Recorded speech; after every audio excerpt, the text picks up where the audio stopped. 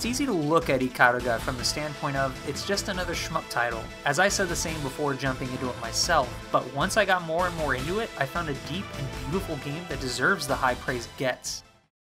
Ikaruga was developed by Treasure and published by Sega back in 2001. It wasn't until 2002 that we saw Ikaruga start reaching consoles such as the Dreamcast, GameCube, and even the Xbox 360, and it's not surprising. The game is regarded as one of the greatest shoot-'em-up titles.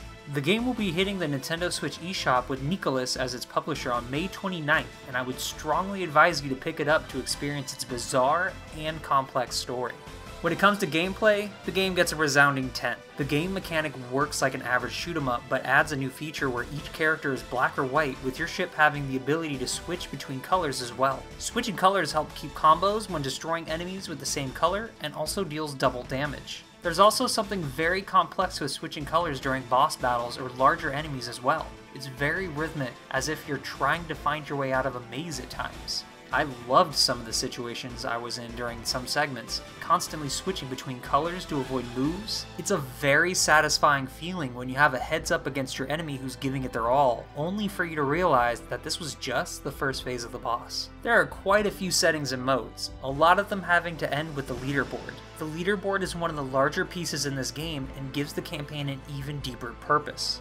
All the difficulty and pain goes towards being on top of the arcade-style online leaderboard, which gives the switching between colors and playing recklessly a whole new meaning and adds another tiny notch in this game's belt. There are different modes to choose from. You can choose between an arcade-perfect mode that gives you exactly what you want, or prototype mode that gives you a set amount of shots, but the only way to get more ammo is to take down characters of the corresponding colors, yet again, giving the game more of a challenge than ever before. There are also several options to tweak, such as continues, default color to start the game with, among others.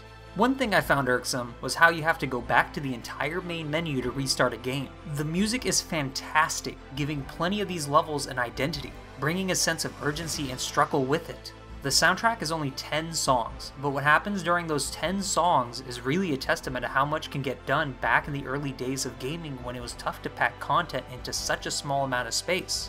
The art got a bit of a touch-up compared to its older versions, making it look fantastic on the Switch whether you find yourself playing horizontally or leaning your Nintendo Switch gamepad vertically. I enjoyed the vertical gameplay, although I used a random assortment of knickknacks to hold the gamepad up. I would say that it is definitely the best way to play it while on the go. The game also comes with an appendix menu that gives you an in-depth look at the concept art, character models, unseen artwork, music, and everything else in between. I am an absolute sucker for games that offer conceptual galleries as a reward for those who play or even purchase the title. I feel it gives more of an intimate experience, as if the company actively wants you to explore the game more. Ikaruga may seem simple on the surface, but after a few playthroughs, you will find an overabundance of things to do in the game. The game may be incredibly difficult at first, but after a few tries you will find yourself memorizing enemy patterns, taking down enemies in succession while also transferring between colors effortlessly. The package itself offers a few modes, a conceptual gallery, a 2-player mode to play with a friend, and a leaderboard to try and top. All in all, for $15, this is a must-get for anybody wanting to find something old or new worth exploring. Thank you so much for watching, you guys. If you like this video, hit that subscribe button. Don't forget to follow us on Twitter and Facebook, Nuke the Fridge Gaming, and don't forget to check us out at nukethefridge.com.